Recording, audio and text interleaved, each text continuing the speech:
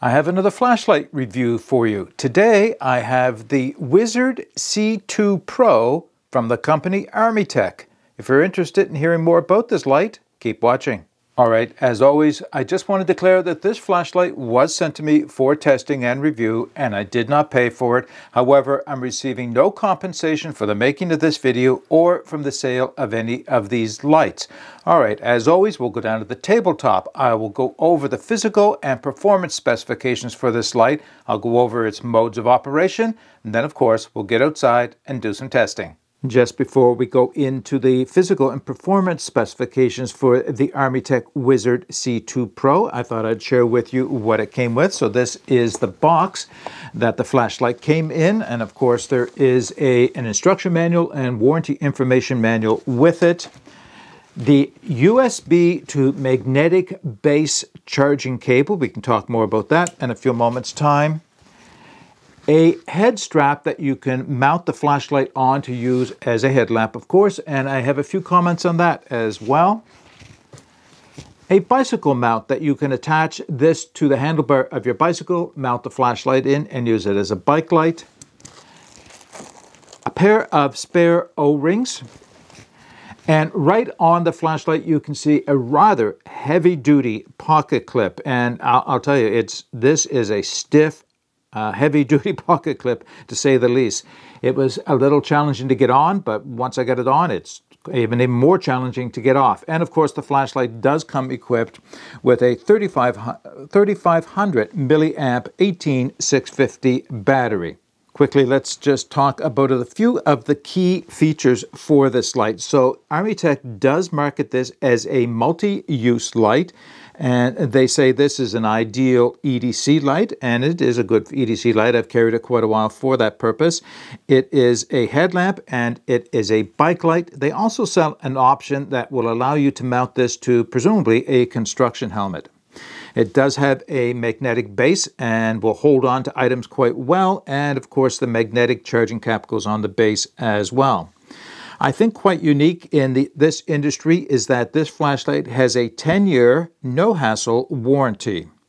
Now, the other unique thing is that it's a Canadian company. Armytek is a Canadian company, but they outsource a lot of the development for the components to different countries around the world, and they build and run their own factory in China. Going over the physical specifications for the Wizard C2 Pro, it comes in at 4 ounces even, or 115 grams. That's with the battery installed. It has an overall length of 4.4 inches, which is 112 millimeters. It has a diameter at its widest of 1.3 inches, or 33 millimeters. The company states that it has a 131 meter beam cast, and they also state that it has a central hotspot of about 70 degrees and a flood of 120 degrees spread. They do state, and this is where things really start to get interesting, is that the flashlight has an IP68 rating. And I thought this next part was a mistake, but I confirmed it by going through the information and looking on the website. It has a 10-meter underwater submersion guarantee for 2 hours. Not 2 meters or 1 meter, 10 meters. It also has an impact resistance to dropping of 10 meters. I don't know of another flashlight on the market that claims to have that much of a rating for the waterproofness as well as the drop. All right, I will go through the performance specifications for the Wizard C2 Pro, but I want to preface this by saying that the way they've designed this light, they have 2 categories or 2 modes under which it can be operated: the general or standard mode and an advanced mode. And the lumen settings that I'm about to give you are broken down into one category or the other. And you'll note that there are 12 different lumen settings for this light. So I'll start at the top and list my way down through them, but I will, of course, put all this information in the video description below. So starting at the top at its brightest, it's known as Turbo 3, and that starts off at 2500 lumens, which only lasts for 30 seconds before dropping down to 650 lumens for an additional 2 hours, 40 minutes. It has Turbo 2, 1750 lumens, lasting for 2 minutes, and then dropping down to 650 lumens for 2 hours, 45 minutes. It has Turbo 1, 870 lumens, before dropping down to 650 lumens, and the first lasted 9 minutes and then follows up with 2 hours and 50 minutes. It has level main 3, 370 lumens, 5 hours and 15 minutes. Main 2, 160 lumens, 12 hours, 15 minutes. Main 1, 45 lumens, 43 hours.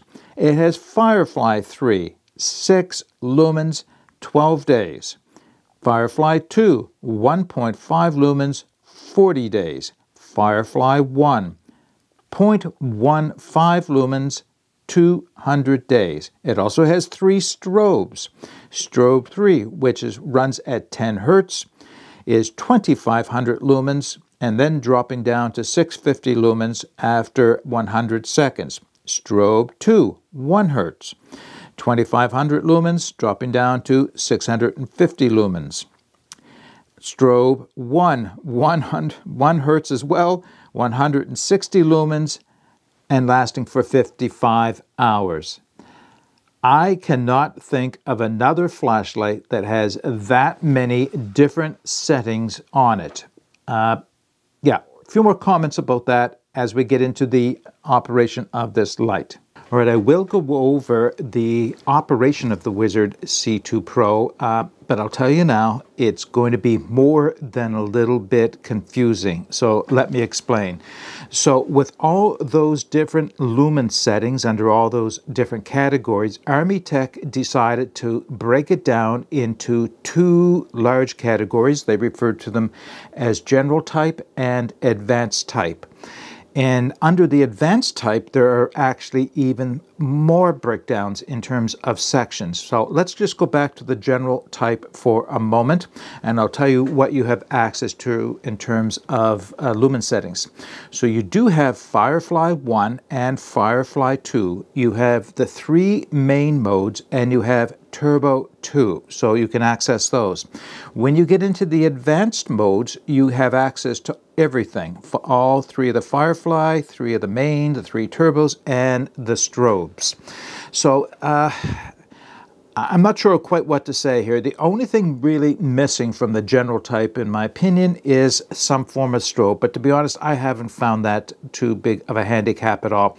I think most people will do what I do, and that is leave it in the general mode unless they have some specific reason they want to get access to all of the modes. But for me, there's just too many modes to go through on this light. So I'll give you the basic operation of the flashlight in the general mode, but I'm not going to go to the advanced mode. I'll put all the instructions in the video description, and as well as all the modes and everything else, but it's just too much to try to do in this video successfully anyway. All right, so simple on-off button on the top or side of the flashlight right here, easy to identify, bright yellow, and we'll talk more about this light in a moment because it's also a battery state indicator and a beacon, if you will, to find it in the dark, something that can be turned off and on as well. So when I press and hold down on the button, and I'll do that in one moment, when I press and hold down on the button, it'll start off cycling through the 2 Fireflies, then it will cycle through the 3 main modes, and then it will continue to cycle back and forth through the main modes. If you release the button at any time and turn it back on, it has a memory for the last setting.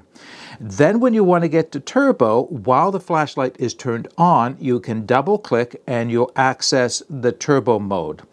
And if you turn it off and turn it back on, turbo becomes the last setting. So it goes right back to turbo again. So that's a little bit different than just about every flashlight that I've operated before, where turbo is outside of the regular cycle. So let me demonstrate. I'll try not to blind you with the light, but it'll just work its way up very quickly through Firefly, main modes, and then I access turbo manually. So the lowest lighting, you can see it's starting to get brighter. And then it will start just cycling through the top 3 main modes. All right, with the light, now let me just take it down to say that is the lowest of the main modes. Now double click, and you can see just how bright it gets. Let me just turn that off, turn it back on, and it's right back at turbo again. Kind of an interesting and different way of operating the light. Now, I will explain how you switch from general type to advanced type, but again, I'm not sure that I think it's worth trying to demonstrate in the video. So the instructions say to loosen the battery cap off, 1/4 turn, press and hold the on-off switch, tighten the battery cap up, and now when I turn the light on, I should be in advanced mode. And see just how many cycles. Now see, it's just cycling through the fireflies. And that's what I meant. When you get into the advanced mode, what happens is you have to switch from firefly to main to turbo to strobe. And there's a sequence and way of doing things. I don't get it, quite honestly. I just don't get it. All right, let me turn the light off. I'm going to be switching back to general mode. Maybe I'm too simple a guy to appreciate the complexity of this, but yeah. Now, I'm going to hopefully, I probably should have turned off one of the lights. If we watch, we should see the flashing light occur inside of the switch. It'll be flashing green to indicate that the battery status is still good. Once again, I'll put how, I slipped out of frame there, how the battery status operates in terms of its color changing modes and how you can turn that on and off. All right, you know, there is so much to this flashlight in terms of the levels. I think this is where it will stop with the operation of the flashlight now. All right, having gone over the physical and performance specifications as well as the modes of operation for the Wizard C2 Pro, there's only one thing left to do, and of course that's get outside and do some testing. Doing some nighttime testing for the Armytek Wizard C2 Pro. This is the one, I have it set on the general mode. There is an advanced mode, but like I mentioned during the rest of the video, I'll probably keep it on the general mode. I find that there are enough levels and enough lumen settings here that I don't know why I'd want to switch over. Maybe to get access to the strobes, but at this point I don't feel it necessary. So this is the one that has 2 fireflies, 3 main modes, and a turbo. So Firefly 1, Firefly 2, this is low, medium, high, and turbo. So this being a headlamp primarily, as well as an EDC light, it is primarily a floodlight. The distinction between the flood and the central hotspot is, well, almost not there. It's almost all flood. It doesn't have a very distinct central hotspot, but the penetration is still pretty good for a headlamp. Not bad at all. Now I'm going to take it back down to low. Again, I just wanted you to see low, medium, high, and once again, turbo. All right, let's sum this video up, going through the pros and cons for the Armytek Wizard C2 Pro flashlight. So what do I really like about it? Well, right off the top, of course, I like that it's a Canadian company. And I like the fact that they are not just contracting out the production of this light to a Chinese company, but that in fact, they built and run the factory in China and are keeping the quality assurance controls themselves. So I think that's important to know. There are a few other things. You know, physically looking, it was a little bit, I don't know, different when I first saw it, but once I got used to it, I appreciated the slim profile. It doesn't have the same knurling. It has more of a rubberized finish on the outside. It's not the same anodizing you get on a lot of them. It's a very matte black finish on it. It's nice. It's just different, something you're not used to. I really like this heavy-duty clip. Okay, there's 2 ways for looking at this thing. It is super heavy duty, and you can see it's quite wide open right there, so it will fit down over any belt, just about any leather belt, any nylon belt, any web strapping on your backpack. It'll fit over all of those very well. The downside of the clip, it's super duty and super heavy duty. It's really quite hard to get on and off. Now, not the biggest deal in the world. Most people will either use it like this or take it off and mount it as a headlight. So it's not the end of the world. What's really cool about this is the 10-year no-hassle warranty. I think that's got to be an industry-leading thing. I don't think I've heard of anybody else with a warranty like that. 10-meter drop resistance, 10 meters underwater for 2 hours. Again, I don't think there's another flashlight on the market that will claim that for their light. So those are some pretty good points for it. So what do I not like about this light? Well, I haven't talked about it, but because it's just simply, it may not apply to everybody. And that's the head strap. Well constructed, nice looking, too small. I have it fully extended to its longest length, and I can't wear it around my forehead without a hat on. I certainly could not wear it around my forehead with a hat on of any type, like a toque or beanie. So as a headlamp, this is out, at least with that strap. Now, if I mount it to something else, maybe, but I can't use this as a headlamp with the existing strap. I'm not a big fan of magnetic tail caps for charging. I understand what they do for the integrity of the light and not having to worry about water penetrating through. That I'm sure it does very well. It's just that if I lose that, I have to take the battery out and find a charger for it in order to charge the battery after that. So I guess for that reason, I'm not a fan of the magnetic tail base. It's not a deal breaker. It's just not my favorite thing. The thing that would make or break this for me, though, are the modes of operation. I mean, it's amazing how many different luminosity settings they have built into this, and how many turbos and how many strobes. Too many. That's just simply my take on it. Is just too many. As I mentioned, I think most people will choose either the general type or the advanced type. Not very often are they going to switch back and forth. I'm not sure why. The differences between the lumen settings aren't so great that it makes sense having to switch back and forth. Stick with one or the other, whichever one you like, and leave it there. That is what I'm going to do, probably in the general setting. As you saw with the outdoor beam shoots or the outdoor testing, this is a great trail light. It's not a great searchlight. It works well in darkened area. It's nice EDC light, but it doesn't have a long throw on it, a long cast on it. And really, for this type of light, that's not what it's intended for. I think this is actually a great trail light as a camp light, because I think flood is more important in those uses than is throw. It's nice to have a good distance throw, but around the campsite and when I'm on the trail, I really want to know what's around me as opposed to what's out 300 meters. So this is just has the right type of reflector, the right type of a setup to give you a very good, it still has a hotspot, but it has more flood, I think, than anything else, which is exactly what I appreciate from this light.